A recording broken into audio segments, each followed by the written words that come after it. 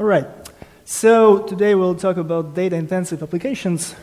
And so, as you might guess, we work with data. And to be honest, I think most of typical applications we work with mostly are data-intensive, especially if you work with databases. And so, most likely, your first application architecture will be very simple. So you'll have some kind of microservice in Python or Node, some kind of database like Postgres or MySQL, maybe a cache like Redis and Memcache, and some kind of message queue to do asynchronous processing. So the reason why you don't really need some kind of highly performant language like Java for microservices is because most of the time your application will be waiting for a database. So as long as it can do parallel requests to the database, that's a perfectly good architecture, and we definitely started with this. But then time passes by, and we end up with a much more complicated situation. So what happens? First, the requirements change. So assuming you become more successful or you have lots of data to manage, scalability requirements increase. You need to ensure reliability of your system, availability, and also think about things like maintainability and evolving your system, because you collect data is immutable, time goes on, you still need to process it, so availability of a system actually becomes pretty important. So here is a list of challenges which you might consider and which you might actually meet in your reality. Like at some point, your database will not be able to process enough requests or transactions per second, and so you will have to partition it. Or, like literally, the data just will not fit into one instance of your Postgres or MySQL, and voila, you're at the same situation. Again, reliability and availability probably means your database will have to be replicated, and also you will need to think about failover. At some point, just running your SQL queries like joins will be inefficient, and you will start denormalizing your database. And, well, for instance, in our case, we actually at some point start processing like 100K events per second from IoT devices, and probably you don't want to store them to Postgres, like transaction by transaction. It becomes too slow. Your historical data starts approaching like a petabyte of data, and again, probably Postgres is not the right place for it. And in the end, you want to run large analytical queries. So what happens is that eventually, 5 years later, you end up with something like that. So we'll talk how you get there, but very briefly, well, you still have some kind of microservices. You still have a message queue like Rabbit, but probably you will introduce some kind of event log or topic like Kafka. You'll have a bunch of computational frameworks like workflow, batch, and streaming. We'll talk about differences, but the main idea is basically that they work at different time granularity. Workflow works like minutes, batch, seconds, streaming hopefully hundreds of milliseconds. And you will have a bunch of specialized data stores for different uses, like in-memory store, like operational store, like a typical database, search, serving, where you store pre-computed things needed to answer your queries, analytical store, like a data warehouse, and maybe some kind of object store for storing large volumes of data, like S3. So how do we get there? So first, you will have some kind of message broker, which is, for instance, RabbitMQ. What you will discover is that RabbitMQ, like probably you can do 10,000 messages per second, but beyond that, it will not really work for you. That is at least my experience. Another thing is that the moment the total volume of messages is larger than available RAM, again, RabbitMQ becomes slow. So I'll try to convince you that Kafka and event log based on Kafka is much more scalable solution if you want to process lots of events. So how does the message broker work? So hopefully you all know this, so we'll get to more interesting stuff in a moment, but imagine we have a queue, messages arrive there, you have a bunch of workers which consume from the queue, but importantly, each message in the queue is processed by exactly one worker. If you actually want to have two groups of consumers which see the same messages, you will have to create some kind of exchange or a fan-out. In Kafka, things work differently. What it does is that literally it creates a bunch of partitions, and for each event, there is a deterministic function which tells you into which partition it goes. And each partition is literally a append-only file with offsets. And, well, when you send new messages or events to a partition, they are just added to this file. And when you want to read data from Kafka partition, you just say that I want partition number 1 and read from offset 4, and you just start reading. So pretty much your throughput is limited by how fast your hard drives can read and write. So in Kafka, you can easily store terabytes of data, and you can process millions of events per second, which is pretty good, but it's basically a different architecture, also different use case. And especially thinking of schema evolution, you'll have to think about the formats of your messages. And the good formats are like protocol buffers, Thrift, or Avro. They allow you to describe how, let's say, you wrote data in one schema like 1 year, and then 2 years later you want actually to read it. And so Avro actually literally allows you to define read and write schemas. And Kafka has a schema registry which allows you to actually specify which Avro schema is applied to which Kafka topic, which is pretty nice. So the next thing you will get to is probably some kind of workflow processing system. How do you get there? Typically, you have some kind of use case where you take data from some database, like operational database, and you need to copy it to a data warehouse. Maybe you want to join it with some more data from other source. Maybe you want to transform. So it's like a typical extract, transform, load job. So the way it looks like is that pretty much your job is a DAG, a graph. There are some steps or tasks, and there are data dependencies. So basically what happens is that first there is a trigger. It's either some kind of event which is sent to the API of the workflow processing system, or a time trigger, like every hour. And it starts this DAG, and then it's processed. Well, imagine that the time goes in that direction. So when the preconditions for a given stage are fulfilled, you can start the next stage. Here happens the parallel processing, and then in the end you wait when they finish. Again, pretty basic stuff, right? And the interesting systems here are Airflow or Luigi. If you don't know them, I suggest you check them out. Very often, workflow processing systems are used to schedule the batch processing systems. For people who are taking the pictures of my slides, I appreciate that, but they will be shared. So, or maybe it's me, I don't know. Maybe you're taking pictures of me. But we will be filming, so you will get these pictures too. Batch processing. So batch processing is largely about executing distributed computational jobs. And the main abstraction is a distributed partition dataset. In the case of Spark, it's called RDD, Resilient Distributed Dataset. I will not explain all Spark in 1 minute, but I will try to give you the idea. So basically, it's a computational job. It has a beginning, some inputs, like this is one dataset, this is another, and it has some outputs, another dataset, basically. And each dataset is essentially partitioned into some, partitions. And the idea is that different partitions can live on different nodes of your computer cluster. And again, you have data dependencies, and basically there are two kinds of data dependencies. You can have either narrow dependencies where the next dataset is partitioned the same way as the previous one, then you can compute the next partition from the previous one. Or the more complicated case where each partition depends on a piece of information in each previous partition. And it's called a shuffle. So this is actually how MapReduce can be implemented internally. It looks very simple, but it's very hard inside. Luckily, we get it for free using some kind of DSL. And pretty much what Spark does is it schedules these small tasks. Like probably it will do okay when your tasks are even like 1 second. Like I think scheduling latency like 100 milliseconds or something. And, typical use case is that you shuffle two datasets and then you join them, and then you produce the result. And the typical use cases for Spark are, again, ETL. Very often, like the workflow scheduler calls Spark jobs to actually do the stuff. You can actually use Spark to execute distributed SQL. So if you want to analyze large volumes of data, you can write a SQL query. It's compiled to a Spark job, and then it's run in distributed manner. You can analyze lots of stuff in reasonably efficient time. And yes, you can also use it to train machine learning models.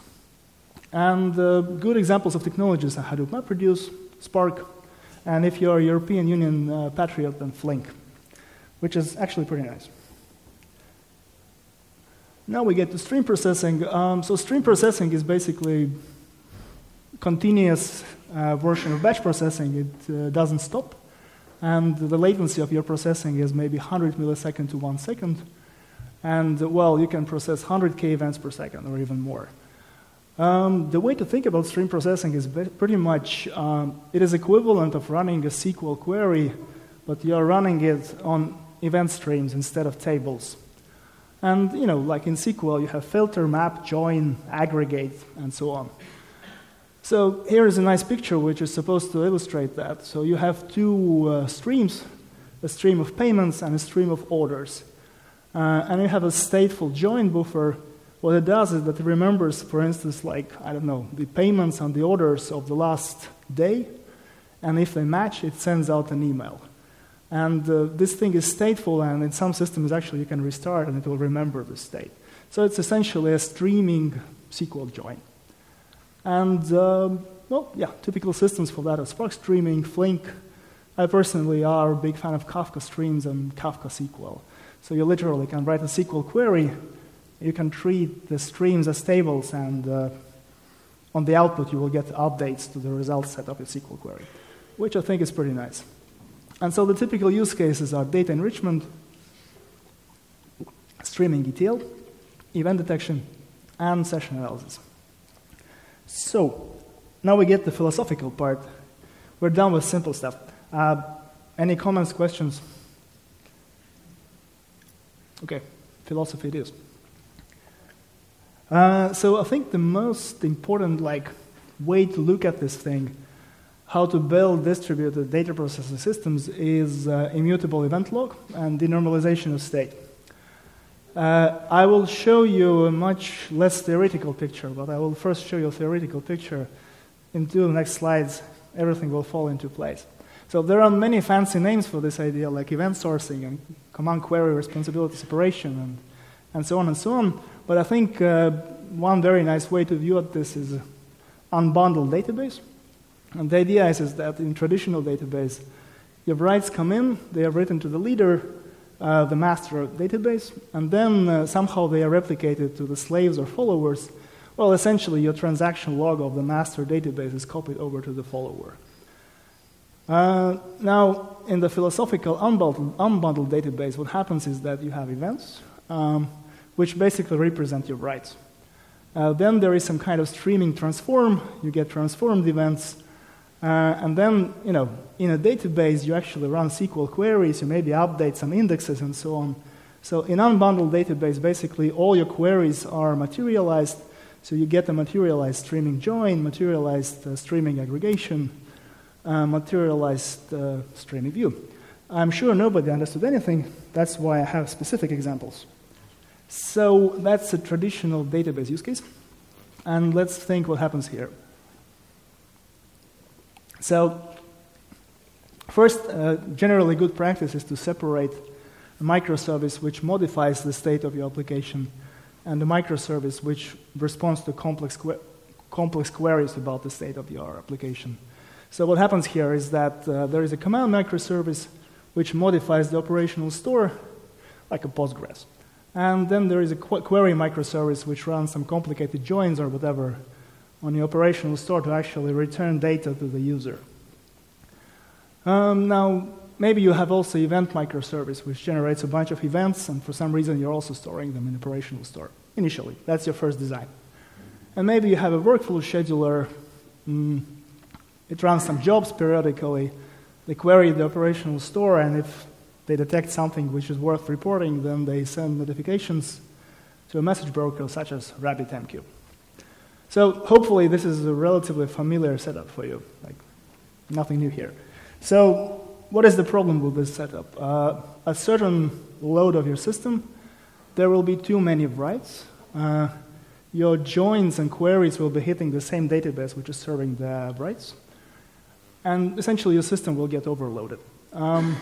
Also, it's relatively harder to extend the system because everything happens in the same database, so kind of everything is interconnected, and also scaling this thing is harder. On the bright side, you can update everything in one transaction as long as you're not partitioning the database, which is kind of nice. So especially if you want to have a large organization, large volumes of data, you end up with this very simple system. So first thing you do is you basically have a separate operational store and a separate serving store. And the idea is that, well, we still have the command service, right, which modifies the operational store. But to respond to the queries, we actually pre-compute some stuff, and we store this pre-computed stuff in the serving store. And now the query microservice can query this service and store, and it can respond to queries much more efficiently, A. B, it's completely decoupled from operational store. So A, you get much more flexibility, and it's much easier to scale. Also, like maybe you will have 2 different serving stores for different purposes, for different use cases. You can use different teams, and so on and so on. And so the idea is that basically you can imagine that this is, for instance, a Kafka Streams, well, network of applications. And so what you do here is called change data capture. So the way change data capture works is that it reads your transaction log, and it produces events for each create, update, and insert of each individual row. And these messages go into the event stream. It's actually a pretty common architectural pattern. I think it's even used in some Estonian large companies. And now when you have the event stream and full modifications of your operational store, well, you can do the usual stuff. You can transform it, you can join it with whatever other stream you need, and then you have some kind of aggregation job which, well, aggregates some information, and when some triggers are triggered, you actually can send out notifications. So the downside is that the system is eventually consistent. There are no transactions anymore. So when somebody does something like a command here, well, it takes some time for this to propagate here, for instance. So pros and cons. Actually, you write also to serving store, like with a single database. You told that you separate reading and writing, but actually these events, no, they are written into serving. Sure, but what you write there is you can pre-compute joins, for instance, right? So if on this picture, like if you want to query something, right, like you either have to denormalize it here, right, and you're hitting the same database, or you have to like run the joins here, right? Here you basically separate this thing into 2 parts. Okay, you prepare basically really easy to read data. Yes, exactly. And it's also like you can use different kind of technology, right? So this can be a Postgres, and this can be, I don't know, Cassandra, for instance, because it doesn't need to process transactions.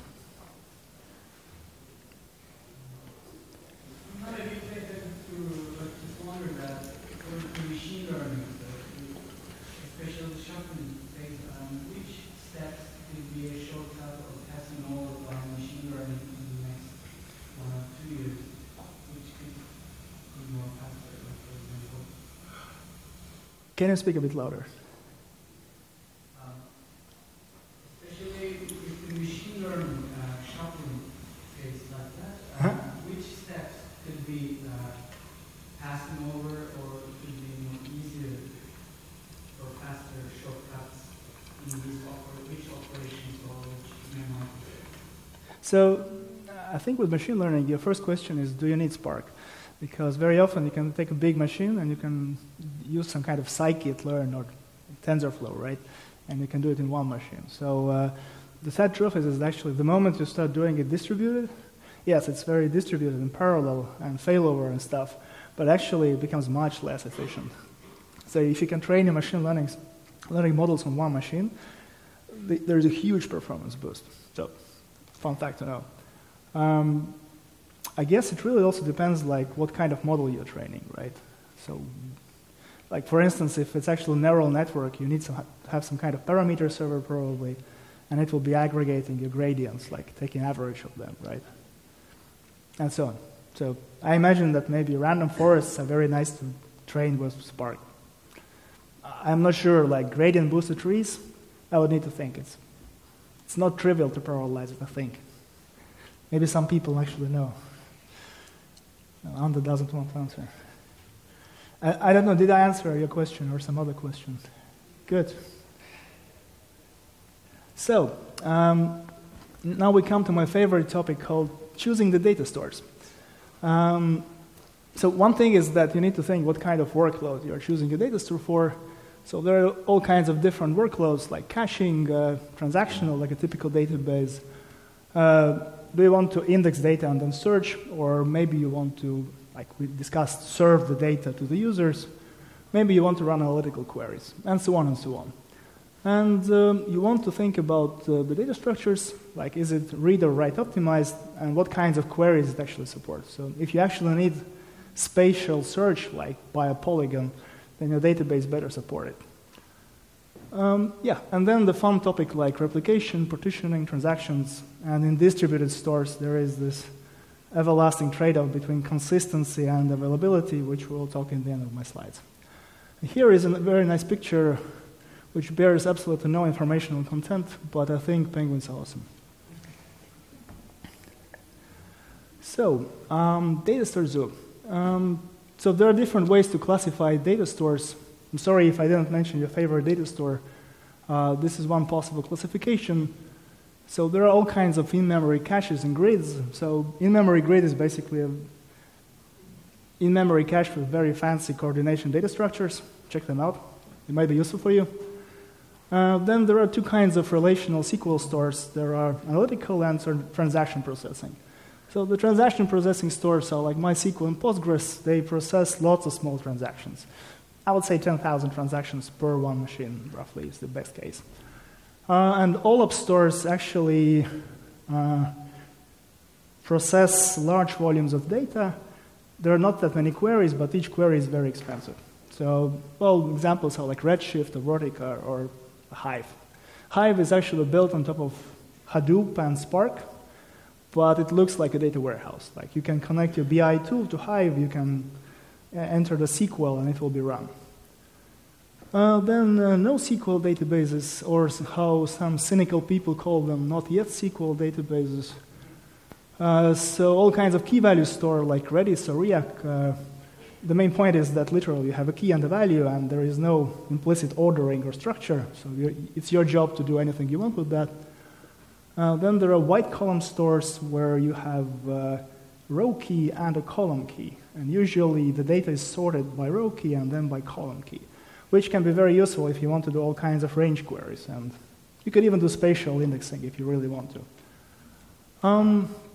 Document stores like MongoDB, Elastic. So the idea is that you can store a document, like a JSON document, and then it makes it really easy to navigate this document or query the documents by some indexes. Like, for instance, Elastic creates secondary indexes called inverted indexes, where for each term which is present somewhere in the document, it has a list of document IDs, so you can very easily find which documents match your search query. And finally, there is like an infinite set of specialized data stores, like time series, graph, and so on and so on. And object stores like S3. Yeah, we have a data store, that's true. I think it's time series store, if you think of it. Yes. Anyways, S3 is a typical object store. Technically, HDFS is a file system, but you can only append to files and only in roughly 100 megabyte blocks, so it's pretty much an object store. Anybody wants to tell something about their favorite data store or has a question? Cool. So, data structures. So basically, the two main data structures in data stores are B trees and log structured merge trees.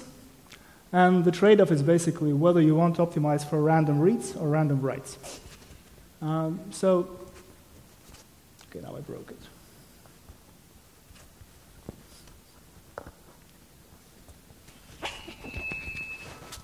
All right, can you hear me? Good. So basically, B tree is a balanced search tree. As you can see, the elements here are in order, but importantly, each block or each node is 4 kilobyte size. So it's basically optimized for working with I/O systems. So usually the balanced tree has like 2 elements, one to the left or the right. Here you have more like 1,000 elements. And it is optimized for random reads. Random writes are less efficient because you basically have to touch the whole path on these blocks. This is the most common data structure in classical databases like MySQL or Postgres. You should definitely know about it. And then there is log-structured merge trees, which is like a default data structure for key value stores. And it basically trades off that random writes are more optimal and the reads are less optimal because you have to touch many files. So basically, each rectangle here, or actually triangle, is a B tree. But these B trees are never modified, at least once they are written to disk. So you first accumulate some amount of writes in memory, let's say 16 megabytes, and it's called a mem table. And when it's ready, it's written out to disk, and, well, basically kept this way. And when you have, let's say, 16 files here of size, let's say 16 megabytes, then you write out one larger file here by merging these 16 trees together. And when you have, let's say, 16 files here, you can do it again. So the idea is that the size of these files grows exponentially, but at each level, you don't have more than 16 files.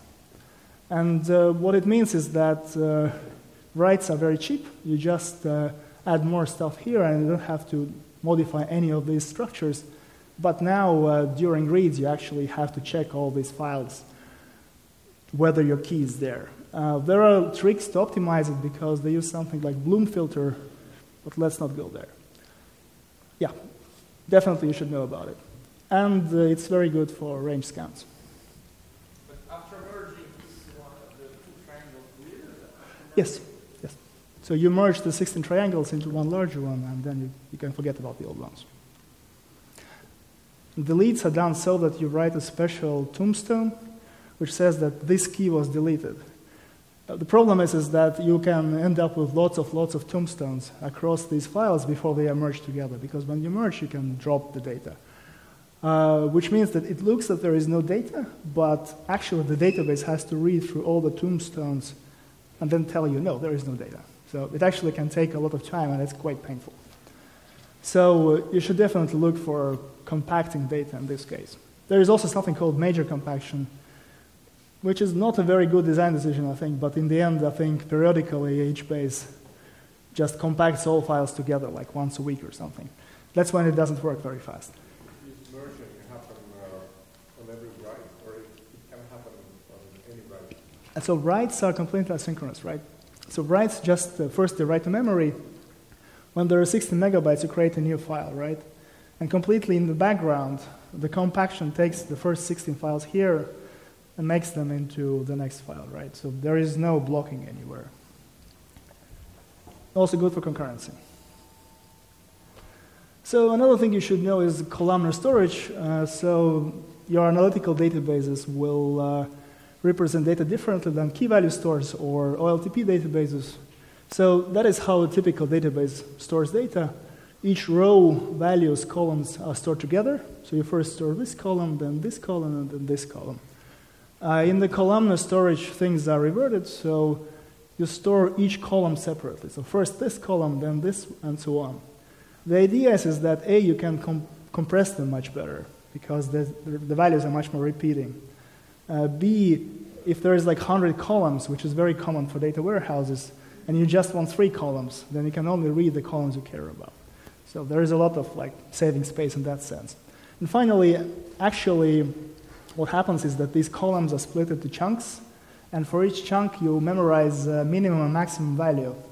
And if you have a filter like, I don't know, age greater than 20, and you know that the maximum value of this field in this chunk is 16, you can just skip over the whole chunk, which is pretty good. Yeah, and so the typical formats you probably heard about are Parquet or ORC, and the typical analytical databases are Redshift, Vertica, and Hive. Yeah, so this is the end of the serious part of my presentation. Well, let's say detailed part of my presentation.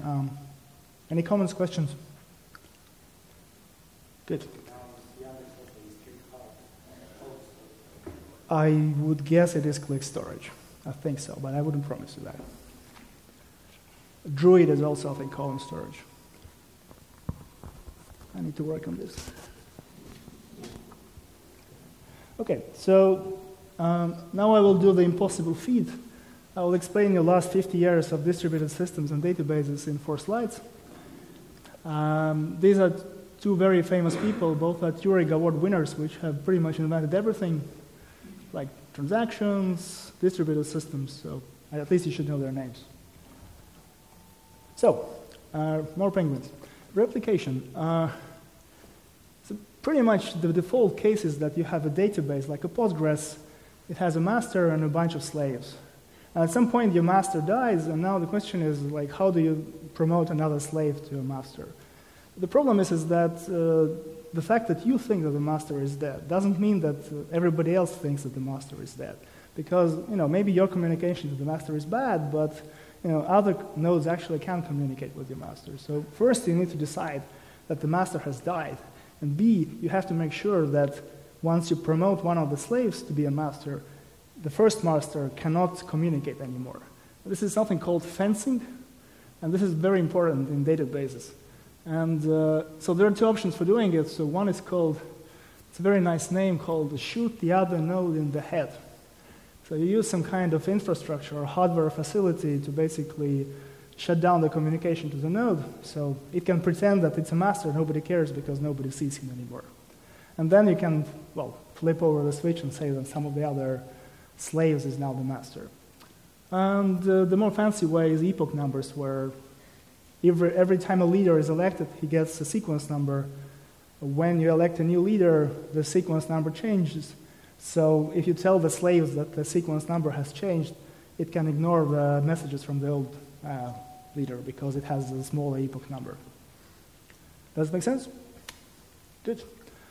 Yeah, so a bit more bizarre is multi-reader replication, which is technically supported in databases, but I don't think you should use it. So I think technically in Postgres you can do so that if there are 2 masters, you can write to both of them, they will synchronize things, except that when there is write-write conflict, there is no idea what to do. So maybe you shouldn't do it. But there are interesting cases like write conflict resolution in Google Docs. So Google Docs can work offline, and if 2 people edit the same document, you will have to somehow reconcile their changes. There's a very cool system called operational transform, so if you're interested, check it out. And finally, more common is leaderless replication, where, let's say, if we take Cassandra, like maybe there are like 5 nodes or 3 nodes which could potentially store a given key, and maybe one of these nodes is down anymore, or maybe you just can't communicate with them. So maybe you wrote your data to 2 of the nodes. Now, if you read from just one of the nodes of these 3, then it might happen that you're reading the old data because you wrote to nodes A and B, but you're reading from C. But if the read quorum, it's called quorum, and the write quorum are larger than the number of, essentially the replication number, then you're guaranteed to see the freshest data. So it's basically, let's say if you have 3 nodes keeping a given key, then if your read and write quorums are 2, you're fine. Terms and conditions apply. In practice, in this setup, Cassandra can lose data because the cluster can partition into 2 parts if there is communication issues. And then you can actually write the same keys in 2 partitions. And when the cluster merges or heals, one of them will be lost, which may or may not be what you want. So it's a trade-off. And there is another very cool math, which I will not tell you about, called CRDT. It's used in Akka cluster and React, but the idea is basically that it can reconcile writes which happened independently by merging them together using some kind of operation, which means that there is such operation. And finally, what you need to think about is consistency of your reads. So you may or may not know that in S3, it used to be so that if you write a data to a key and it is replicated across regions, there is no guarantee that you actually will see the data if you immediately read this key. They have fixed this part, so if you write to the new key and then immediately read it, then the data will actually come back. But if you overwrite the old key and immediately read this old key, you might actually get the stale data. So something to think about. There are more fancier consistency levels, but something to think about when you work with S3, for instance. Partitioning. Yes, lots of penguins. You pretty much first, partitioning happens when your data doesn't fit into one computer, right? And you need to decide how to partition. And your options are you either hash the key and then use the hash of the key to decide which partition it goes to, or you can use a key range. So basically, you have the whole space of keys, you split it into ranges, and each range is essentially served by a separate region server. And so, for instance, Cassandra or Elastic, they pretty much use hash partitioning. And HBase or Bigtable, which are very similar, they use key range partitioning. The advantage of key range partitioning is that you can do range scans, so you can ask, give me keys between A and B efficiently. But with hash partitioning, you cannot do range scans, at least on the part which is hash partitioned, because, well, there is no order. But you need to think about the hotspots. In HBase and actually also in S3, they use region key range partitioning.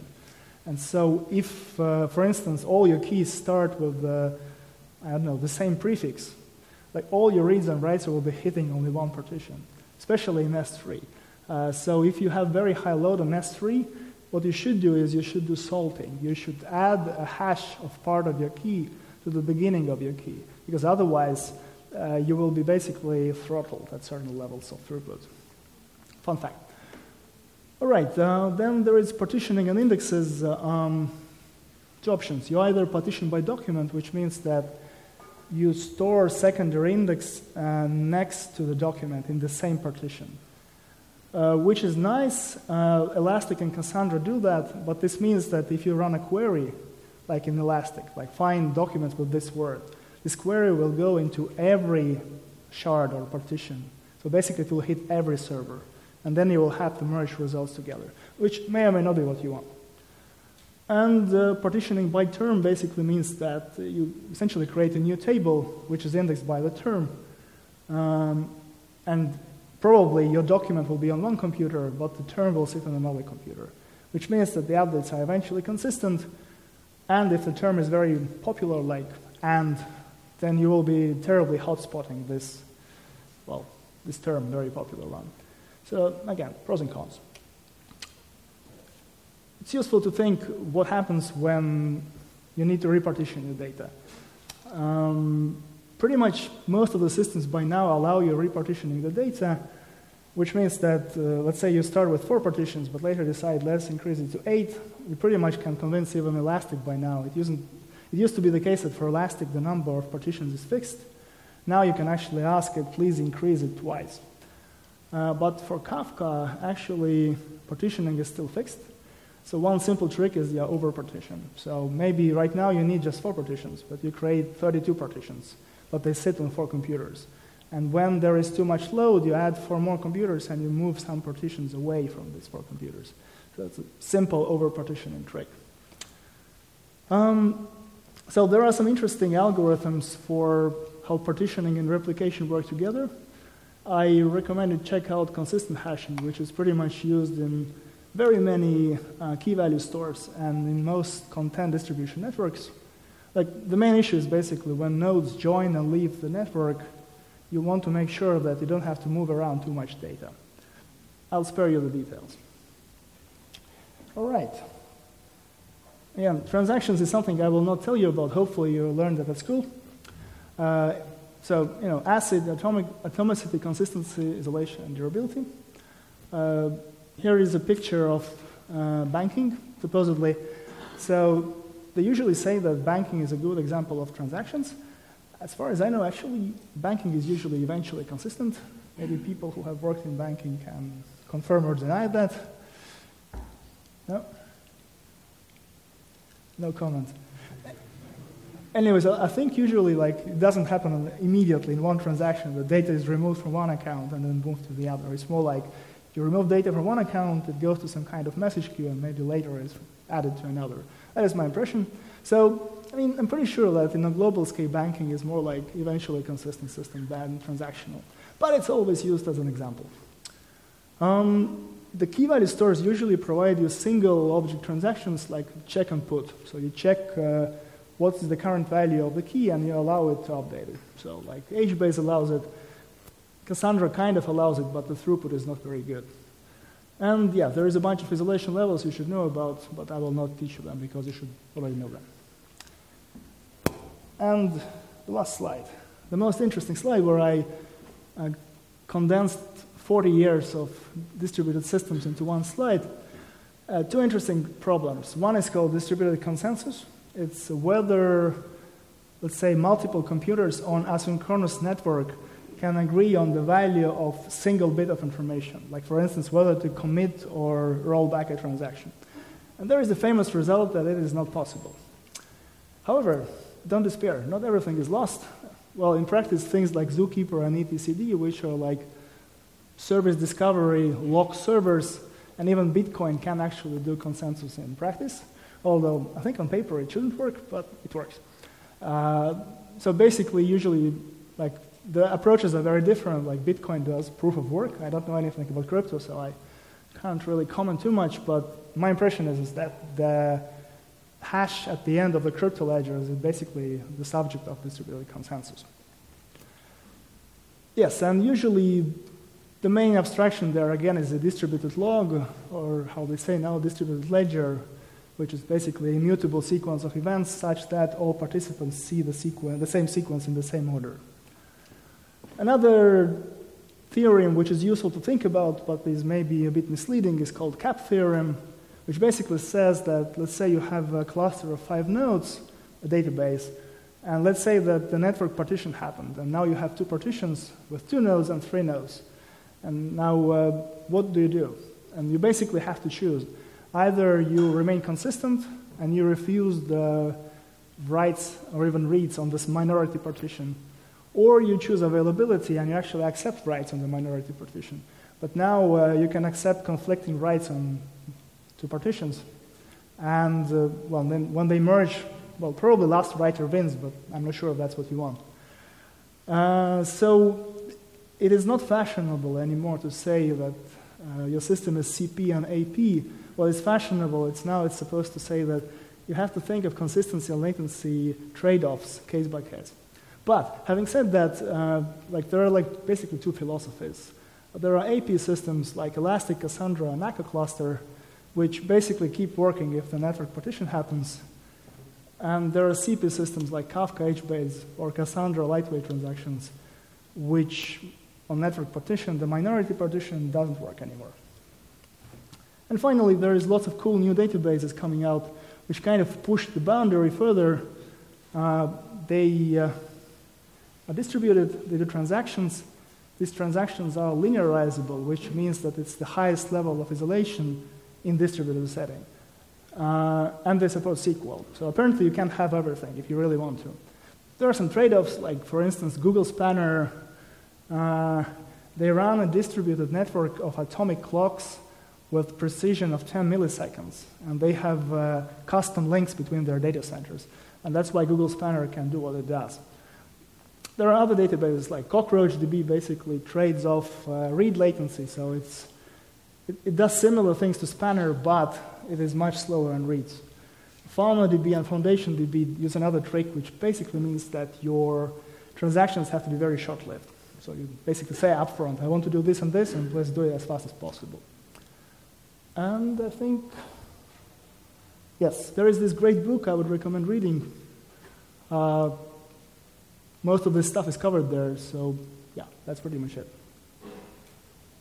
Questions?